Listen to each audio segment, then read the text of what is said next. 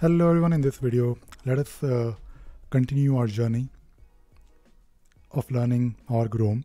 In the previous couple of videos we learned how to set it up, how to create simple node, how to link nodes to each other, and the whole idea behind Orgrom is to have this interconnection of nodes. And there is also one really good feature that I want to show you, and that is to create a graph. So when you have these nodes interconnected to each other, you can actually look at these interconnections by generating this graph, which is in the format of SVG file. So you can actually generate this SVG file and you can open it in your browser. So to generate the file, all you need to do, you can run this command called orgrom graph, and when you press enter, it will create this file for you. And you can of course and by the way, this file is not only created but also saved to your temp directory. You can press Q to quit, and if you want you can then go to your maybe browser, and you can then look at the file. So let me just go to the browser and type in here file. I'll first go to my temp directory, and hopefully I can find the file. So temp, where is my temp?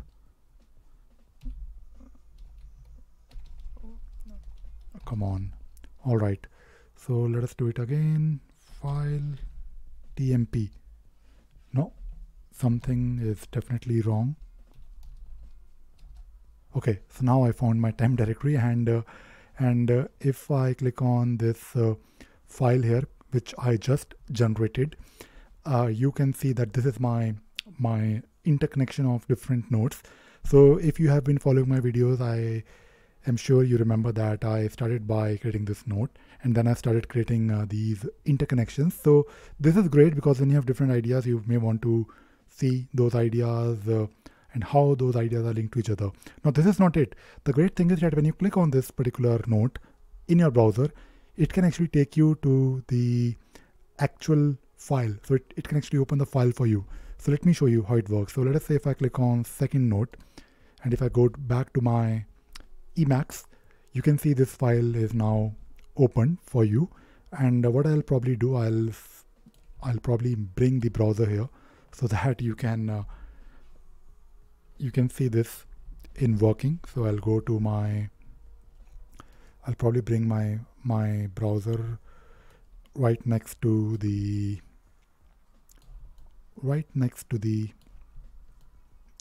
Emacs. So if I click on fourth node, it will open fourth node. If I click on this is my first node, it can open this is my first node. If I click on one more node, it will open the one more node. So this is all good, and it works really nice in my opinion. But there are a few things that you need to set up before you can start using it. And of course I will show you how to start using it, how to set up this graph. Now you need to install this package called GraphViz. I was able to find it in the Arch repository, so I installed it of course, but I'll let you do the search. You can of course, based on of course your operating system, you can search how to install GraphViz on your computer. And once this is installed, you need to do few things, and those are not really complicated, and everything is well documented in the official Orgrom documentation. But because I'm using Linux, I'll of course talk about how I set it up using few things by creating few files in my Linux operating system, and I'm using by Arch Linux, by the way. So the first thing that you need to do, you need to enable this Orgrom protocol. So basically when you create this file where this SVG file, if you click on those nodes, and if you hover your mouse on top of it, it will basically look for the org protocol that you need to basically define somewhere in your operating system, that when you click on it, when this link is open, it should redirect it to Emacs. So the first thing that you need to do, you need to enable the Orgrom protocol, and you can do that by simply adding this line, require Orgrom protocol, in your Emacs init file. This is step number one. Step number two is you have to create this desktop application, and because I'm using Linux, I followed the documentation, and it is very simple. You need to basically create this file called org-protocol.desktop somewhere in your I just followed this location .local/share/applications, and you have to of course register this desktop application, which I will show you how to do it. So when you open this file, when you create this file, you have to basically create a desktop entry. Now the thing is, what we are doing here is that when you click on that link in the browser, it will look for something. Basically, it will look for an application where it can open the file, because that link has two things. It has the protocol, which is org protocol, and it has the actual path to the node, because that node is nothing but a file on your computer. Now what you need to do, you need to basically run Emacs Client. So Emacs Client is basically one application that you can use. So if you run Emacs Client and if you pass in the path, it can actually open Emacs for you. But of course, it will only work when you have Emacs server running, which you can do manually by doing this Emacs server.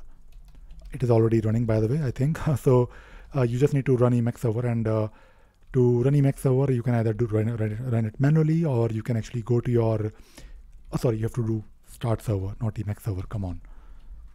So let me just undo, and so you have to do server start, and that is it. So this is of course the last thing that you have to do, but you can do it manually for the time being. But later on we'll add this line called server-start in your Emacs file. So when you have the Emacs server running, you can then of course in your desktop application, in this file, you can define that open Emacs Client and open this URL. Now the thing is that of course in this particular file we are using org protocol, and if you notice, I'm not really using Emacs Client here. I'm basically using this Emacs Client new. So this Emacs Client new is nothing but a shell script that I wrote for myself, because in my case on my computer the URL, because there are slashes in the URL, and the URL, when it is encoded, it was not really properly working. So what I did, instead of using Emacs Client, and by the way, you don't have to do it most likely, but I'm just showing you this problem that I faced. So what I did, I basically used this shell script that I wrote to simply convert those, or basically to decode the URL, because earlier it was not in the, if you look at the SVG file, I'll probably open it for clarity so that you can see what I'm talking about. So let me open the file very quickly. So if I open this SVG file, if you notice here, this URL, I'll probably copy the link and I'll paste it here. In this URL, the slashes are basically encoded, but when I click on it, it will probably not work. It was not working earlier. It will work now, but it was not really working earlier because the encoding, or I should say decoding, was not really working properly. So I did some research and I found this way to decode this. So basically convert those %2f into slash, basically / and then of course open Emacs Client with this encoded URL. So basically this instead of this shell script of mine, Emacs Client new, is basically opening Emacs Client with a proper encoded URL. And of course, I just wanted to share it in case you're facing similar issues.